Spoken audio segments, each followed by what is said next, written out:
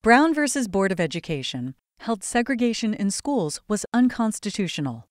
When one school delayed taking meaningful steps to integrate, the court gave it a bad report card in Green v. County School Board. In the early 1960s, New Kent County, Virginia's 2 schools served children of all ages.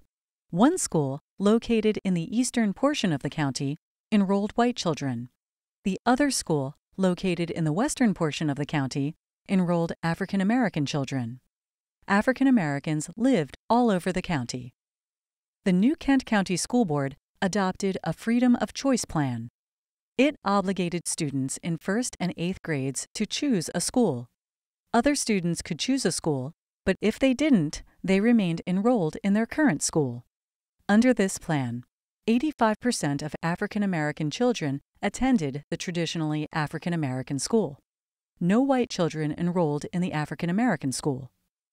In 1965, parents of African American school children, including the minor lead plaintiff Charles Green, filed a lawsuit seeking to enjoin the board from maintaining its segregated school district. While the suit was pending, the board adopted its freedom of choice plan. After the board amended its plan to address staff assignments, the court approved the plan.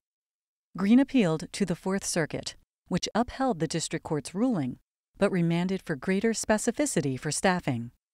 2 justices separately expressed concerns about ensuring the effectiveness of the plan to desegregate the schools.